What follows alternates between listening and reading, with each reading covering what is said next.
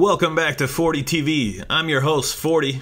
Today I'm excited to introduce you to another Final Cut Pro X effect / plugin. This one's called Halftone. So after you download this plugin from the site, you're going to go ahead and open up your user directory, navigate to your movies folder, and find motion templates. Inside of motion templates, you'll look for effects, open that up.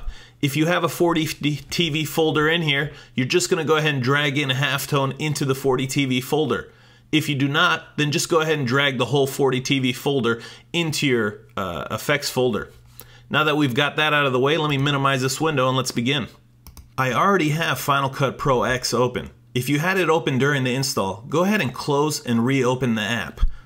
Once you've done that, let's begin. I have 4 clips loaded in my timeline. This first clip is of me in front of a green screen with a background generated from Final Cut Pro X. Over here we have our effects browser. You can open it by clicking on this button if it's not already open.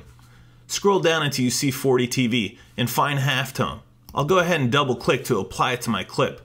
This is applying it just to the clip of me in front of the green screen, which has already been keyed out. I'm going to scroll over here to my inspector and open it up to reveal the options. You'll see inside my pattern selector I have a few different options. In fact, let me zoom in on my clip so you can actually see the patterns that are being applied. First we have a pattern selector. We have dots 1, dots 2, squares 1, squares 2, squares 3, X pattern 1, and X pattern 2. For this particular clip, I'm going to go with X pattern 2. At a 50, the number 50 here means that this clip is using the default saturation that this clip had applied. If I drag this down to 0, it's going to desaturate my clip. If I bring it up to 75, I'm going to increase the saturation by a value of 1. If I bring it up to 100, I'm going to increase the saturation by a value of 2. If I zoom out, you can see better what this is doing to my clip. For this particular example, I'm going to desaturate the clip by bringing it down to 0. Next, we have an option here for light scan. What this does is this adds a line, and you can, let's see, this may not be the, there we go.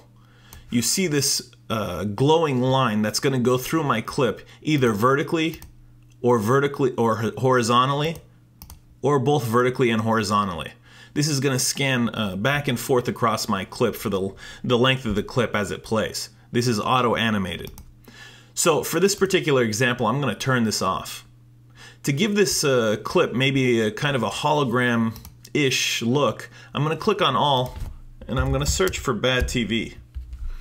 I'm going to apply this clip after the halftone effect. I'm going to increase the amount maybe to 60. And change this to white noise.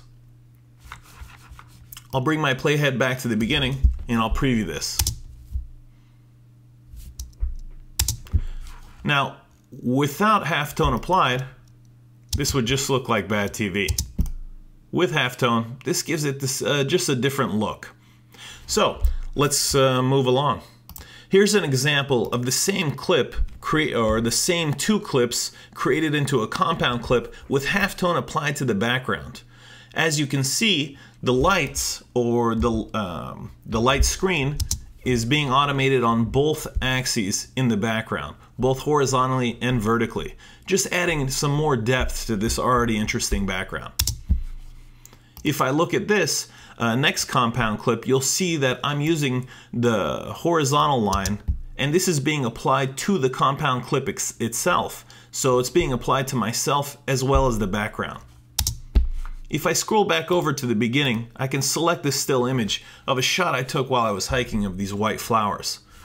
I can turn halftone on, set my light scan to vertical, and maybe increase my saturation slightly, maybe to 65. I'm gonna go ahead and bring my playhead to the beginning of my timeline and press spacebar to preview this. This gives it just a little bit more of an interesting look. Obviously, if this was cropped, placed inside something that was masked out, that would give it some new flavor.